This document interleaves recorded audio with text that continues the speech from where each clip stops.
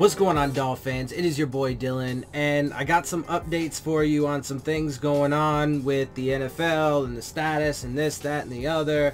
And so actually this first thing that we are going to discuss here is something that we have talked about in the past. And so this is coming from ESPN sources. NFL camps likely to have fewer players. So we did talk about this, I believe one time in the past, about how they were potentially going to cut roster sizes, and the reports even said, when I saw them before, that, you know, they're doing it, or they would do it potentially in an effort to you know, recoup some of the financial losses that they would sustain because of, you know, having no fans or less fans, etc., etc. So, but of course, it's always, you know, all about their money, you know, blah, blah, blah, blah, blah. But the players are going to get fucked, right? So they've canceled the supplemental draft. So, you know, a few extra guys aren't going to be able to get in. Now they're going to have smaller camp sizes, which, I mean, look, you know, to be fair, on the one hand is smart, because then I suppose it's less people that could be affected when there's outbreaks. But at the same time, if you really gave a shit about the players and the coaching staffs, etc., the fans and the health, you just wouldn't do it at all. That's the right answer. This is the half-assed, you know, lip service kind of answer. This is the, you know, superficial, hey, you know, see what we're doing to make you think we're doing the right things, but we're really, you know, being super scummy so that way we can make massive profits. And so look, you know, they're traditionally supposed to have 90 players, right, on these rosters. Well, they're not gonna now, and there's gonna be guys that are gonna be out on the streets when they shouldn't be, and they should, you know, they should at least be, you know, training camp, you know, players, and able to draw a paycheck from these teams in that way. But they, you know, won't be. So, but let's get into the actual details. In an effort to combat the spread of the coronavirus, but of course, they're going to frame it that way. And look, like I said, to be fair, yes, but if the answer, if you really gave a shit, is to just not do it at all. Don't take the risk with people's lives. But the fact that they are doing it to begin with, and then subsequently also putting on in all these half measures that aren't actually going to succeed at doing really much of anything, it just, it adds up to, they don't really give a shit. It's all just, you know, like I said, lip service. It's all just, you know, bullshit. They're literally lying to our faces and saying, hey, we care about this, but, you know, blah, blah, blah. And, you know, I mean, even with the Colin Kaepernick stuff, this is a little side note, but, I mean, until he's in the NFL, they can say as much as they want. Like, Roger Goodell was like, oh, yeah, you know, I'm in favor of a team signing him. First of all, why does it take Roger Goodell to fucking sign off on that? He shouldn't have any say to begin with. But even if it does take the fucking okay from the big man up top, well, it doesn't make any kind of fuck of a difference if none of the owners actually fucking sign him, because they're all racist pricks.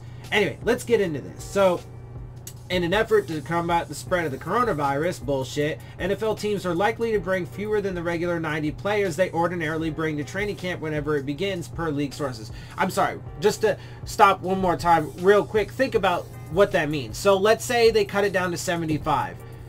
Okay, but if your measures to prevent outbreaks are not going to be sufficient enough, so all you've done then is cut. I mean, look, it's like I said, I think honestly at the end of the day, those extra, you know, 15 players that aren't going to be there for each team might luck out, because they might not catch the virus because of that. But the downside is they don't have the paycheck, and they're missing out on substantial amounts of money that they would be getting otherwise. But, you know, I mean, so instead of infecting 90 people, you infect 75.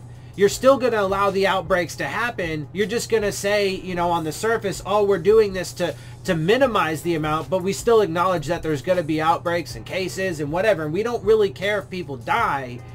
We're just going to make it seem like we're doing stuff even though we're really not. One source said he believed it's likely that teams will go to camp with 80-man rosters, Okay, and another source said said it's definitely not 90. A third league source said he has heard lots of discussion about 75 players potentially instead of 90, especially with the reduction in preseason games and teams not needing as many players for camp as normal.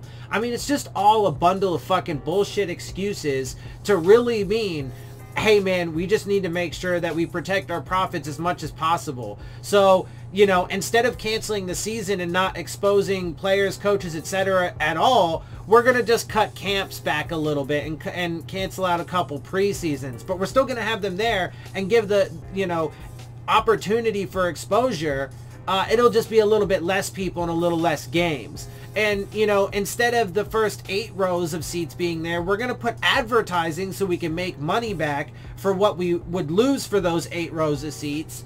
But then we're still going to fill the rest of the seats. I mean, again, no team to this point has sold less than 50% capacity. And that's only one team, the Packers. And that's only one team. The rest are selling upwards of max capacity. Most of them are. So it's absurd. There are also increasing questions from league sources about whether camp can start on time with the number of coronavirus cases around the country spiking. The NFL also is considering expanding its practice squads to 16 to 20 players in the event of a coronavirus outbreak. So, I mean, at the end of the day, though, in other words, but I mean, like, it just, I don't know. It's all, so you're going to lessen, you know, cut the amount of people that you can bring to camp, but then you're going to expand the practice squads so throughout the season you can expose more people, because literally the reason for that, and as they said, in the event of a coronavirus outbreak. So what they're saying is we want to cut guys from the rosters overall for training camp, so we have to pay less guys, but then during the season, to ensure that we can keep the season rolling, even if guys do get the coronavirus and have to be, you know, quarantined, or God forbid somebody dies, we want to make sure that we have bodies to rotate in, because the amount of money that we would make throughout the season from advertising, ticket sales, blah, blah, blah, etc., people watching, is going to dwarf the amount that we'll have to pay those extra few bodies at the end of the day. And we're already making sure that we get waivers. You know, the players are going to have to sign waivers. We already talked about that.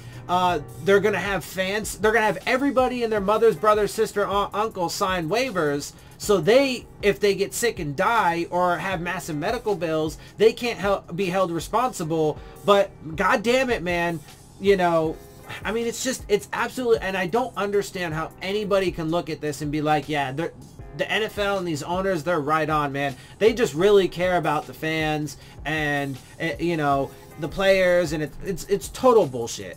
Anyway, but the league and NFLPA are trying to figure out the right number of players each team can bring to camp, and that appears to be between 75 and 80. I don't understand, though, how they feel like that's going to, like, prevent outbreaks, though. That's the thing. It's not going to prevent it. You're just going to have a few less people that can potentially get it. And then none of it makes any fucking sense. One plan being further discussed is splitting the roster into 2 groups and having each practice at a different time, no matter how many players are allowed to report to camp. I mean, I guess it's still not going to fucking prevent outbreaks from happening. In fact, it probably increases the likelihood that everybody would get it, because then you'd have staggered groups of people who aren't even getting tested but maybe once every 3 days, and, you know, one group could bring it in and then infect the next group before you even know the first group had it. And so, okay, whatever.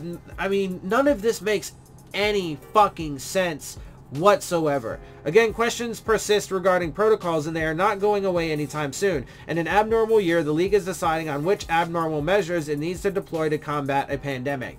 Let's see. How about just cancel the fucking season? Look, man, the NBA, I know this is a little bit different, but it's super related, because the top infectious disease expert in the country said that the NFL, if they were going to be able to pull it off, would have to create a bubble like MLS and the NBA have. I just talked to you guys in an earlier video, one of my last couple videos, about how the MLS, Major League Soccer, the coronavirus has gotten into their bubble. The NBA is now talking about creating a second bubble because their first one got infiltrated whatever by the coronavirus, and they are exponentially seeing their cases increase. I mean, what does it take for people to fucking get it? I mean, I know there's a lot of dumbass people. There are a lot of people that just believe the propaganda that they fucking read. And then there's a lot of people out there also that are just inundated with it and don't have the real information, and you know, all they have is the lies. So I mean, there's a range, obviously there's a spectrum of, you know, circumstance and so on and so forth that lead people to believe this ridiculous bullshit, but it is at the end of the day just ridiculous bullshit. So like, anyway, whatever. There is a little bit more though that I want to add, and because then it just makes it even fucking worse, right? So because this particular thing that I'm about to get to you right now is just an absolute no fucking win whatsoever. It's absolutely insane what they are thinking about doing. So let's get into it. The NFL players could be fined for breaking coronavirus related protocols, sources say. So before I get into this and the details, I mean, think about that. So they're mandating, right, that, like, let's say they wear masks and so on and so forth. But even in their protocols, they say except for like sports related blah, blah, blah, right, activities. So they could take it off. I mean, there's all kinds of times that you could say are sports related. To get a drink of fucking water from the water fountain, to take a shower, you're probably not going to wear your mask in the shower, I would think, right? So like, I mean, there's all these times, but then all of a sudden you could get guys being, you know, fined for things that they thought would be fine and, you know, arguably could be under the so-called protocols. I mean, it's just a whole fucking mess. But let's start getting into this a little bit. But then on top of that though, then it's just yet another way in which they will dox money from the players. Because where do those fines go, right? It's the NFL fining the players. So it's just yet another way that they have found to be able to recoup their losses that they will experience, but and at the expense of the players, etc., etc. I mean, they literally can't be getting, I mean, you would think that there is a bottom to how disgusting this barrel is, but there isn't. I mean, literally, if there are outbreaks and people start dying as a result of them, you know, having games and stuff, and they literally just will not shut down, I mean, that's as despicable as you can get. We're not there yet, but they are full steam ahead in that direction. So we will have to see how it plays out. But let's get to these details.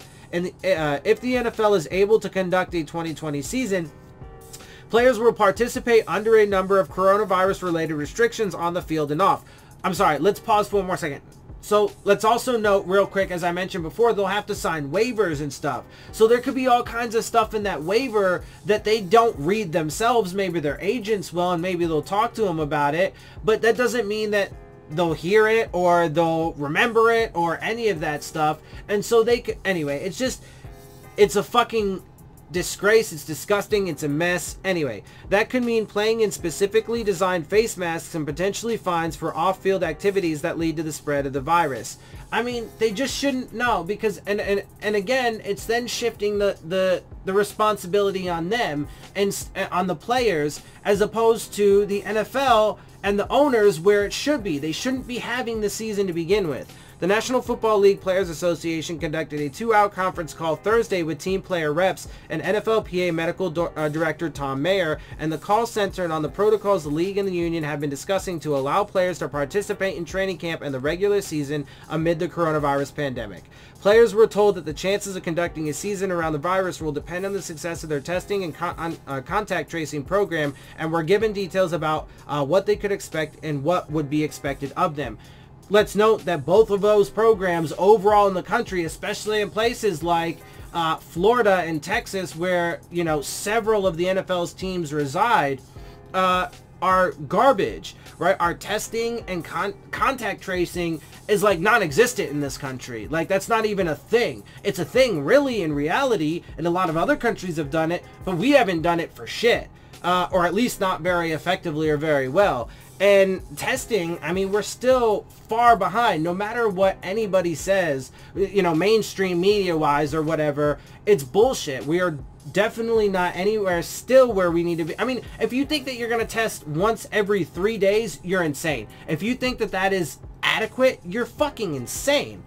Anyway, One source told ESPN that players on the call were told that they could be fined for conduct detrimental if they are found to have engaged in reckless behavior away from the team facilities, such as eating out in restaurants and using ride-sharing services. So, but again, as the top infectious disease expert said, you would have to create a bubble. What does that mean? Then that means you would have to like have dormitories where these guys, so that would be on you. They wouldn't even be able to go hang out with friends and family if you were actually implementing the right kind of strict policies that could give you a chance at doing this. But again, the MLS and NBA bubbles, the MLS and NBA bubbles are failing miserably to this point from the reports that I've seen. So, I mean, okay, if you're not actually going to institute the fucking strict policies right from the get-go and are still going to let fucking, if you're going to tell them, okay, you could still go out and, you know, see family and do other things, blah, blah, blah.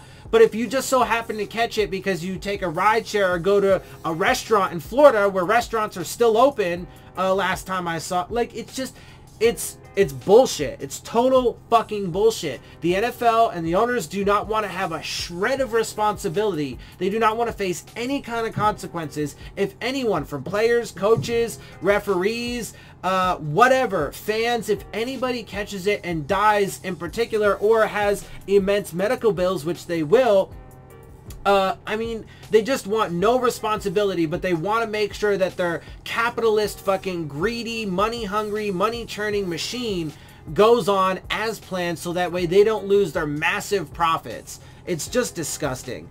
They also were updated on the progress league and union medical personnel are making on protective face shields that could be worn while playing, practicing, working out, and moving around team facilities.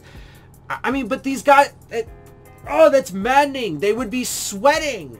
What do you mean? So they're gonna, okay, you have fucking face shields, but these dudes are gonna be sweating and throwing sweat and shit. I mean, it's just absurd. It's absolutely absurd. Digress a little bit here. Anyway, around team facilities, those sources who were on the call said the players are pushing back against those face shields for various reasons, including concerns about how it might affect their vision and their breathing.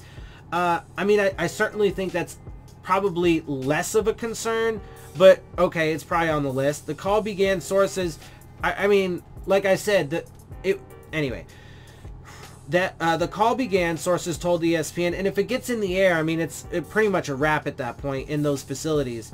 Sources told ESPN with updates from Mayer on the virus in general. The players' reps were told, among other things, that testing can decrease transmission, but that the virus is very serious and should be taken seriously. Testing can decrease transmission. What do they mean by that? Not really. It doesn't do anything to actually stop the transmission. It can help you identify who has it, and then you can do contact tracing to isolate all those people to then subsequently make sure it doesn't spread. But the testing itself doesn't stop it, and which is absurd. I mean, that's pretty much just a right-wing Republican Trump talking point that if you do more testing, like, it's absolutely fucking, of course, if you do more testing, you're gonna have more cases and blah, blah, blah. Like, yes, but if you don't do the testing, the cases don't just disappear. That's absurd. Anyway, like, none of it has to make any sense, apparently, but whatever. Anyway, where was I?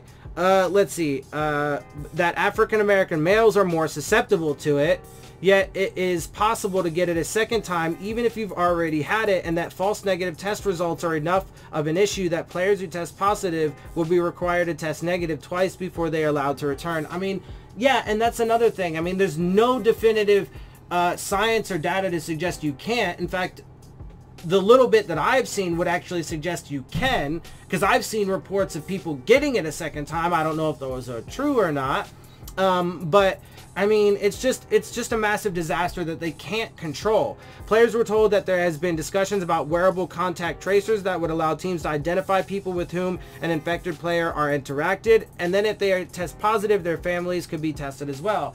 Yeah, I mean, then they gotta fucking, then they're gonna fucking monitor everybody, I mean, it's just gonna get into all kinds. There's just gonna be issue after issue after issue. There's a larger call scheduled for Friday that's open to all players, not just reps. Sources told ESPN there was plenty of pushback on Thursday's call from players asking why they're trying to rush back to play if the virus is such a dangerous threat. Because, All they care about is their money. Players also have been asking what happens to their contracts if they opt not to play for virus-related reasons, as some NBA players already have. Not just NBA, but like tennis, I think some soccer players have, NHL players I think have too. What happens if they grow too uncomfortable to play as the season goes on? And what happens to next year's salary cap as a result of lost revenue this year? But the union officials on the call said those issues have yet to be worked out. Of course, because I mean, whatever, dude. There are questions guys want to get answered before we play, one source said. Other details addressed on Thursday's call. Some team meetings could potentially be held in person, but only smaller ones. Most meetings will be conducted virtually. Teams will limit access to the facility to essential employees only. But what does that mean? And facilities will be cleaned and disinfected around the clock. Around the clock. So you literally are going to 24/7 going to be cleaning, and you think you're going to get no, I mean, ridiculous. Teams will be required to submit emergency response plans regarding the coronavirus. So after, you know, like 3 days go by, because we only test every 3 days, it's spread throughout our entire facility. Once we have a full-blown outbreak, we're going to have you know, whatever, emergency response. Okay, dude. Like, if you're waiting to that moment to react, it is just way too fucking late, including procedures that would follow a positive test from someone in the building. Media access is expected to be limited. Media would be required. I mean, they shouldn't be there at all. Media, but of course they're going to have to, because they have to have the circus, man. It's got to go. Media would be required to go through the same testing protocol as players and other personnel, and media interviews are likely to be conducted virtually rather than in person. Most of that's fine, except for, you know, the fact that they would allow any in person at all. Currently, the proposal is to test players and team personnel every other day during training camp. But player reps on Thursday's call said they would prefer daily testing. Yeah, absolutely. But I mean, that's the thing though, and especially if they were going to stagger, you know, groups. If there was going to be a morning practice session with like half the team and an afternoon practice session with like half the team, you'd have to certainly be testing multiple times a day. I mean, it's just availability of and access to testing is an important issue, and the league is conscious of the potential backlash it could face if it has greater access to testing than the general public. Players and coaches usually stay in hotels during training camp, but players are being told they will stay in their own homes, and commute to team facilities this year. I mean, that leaves a lot of open windows, but there is that other aspect too. I mean, the NFL, which I would consider to be non-essential, it's a luxury. It's you know, I mean, obviously it's essential for the players, but they should be guaranteed their salaries for the year, and the NFL should just bite that fucking bullet. But of course, that would be like, you know, minds would be blown, you know, if you said that to NFL executives or, you know, the owners. But they should. That's what they should do. They should shut down the season, guarantee their fucking salaries, and then let's get this thing fucking cleaned up so maybe next year they can resume. But, you know, if the NFL does have more access to the general public who is dying left and right, there, you know, does create that bit of that side of the argument that makes things just that much more dicey. So excuse me, you know, it's a giant mess, and it's going to explode. I mean, it already is. They're not going to be able to control it, and it's foolish to think that they can. So anyway, with that, I'm going to get up out of here. I hope you guys appreciate my perspectives. If you do, make sure you hit the subscribe button, make sure you hit the like button, make sure you hit the bell if you want to get the alerts. Share my channel and videos with your friends and family. Leave your questions, comments, and concerns down in the comment section. And of course, as always, make sure you follow me on Twitter @Dillon Tartaro. And with that, I am out. I'll see y'all soon. Fins up.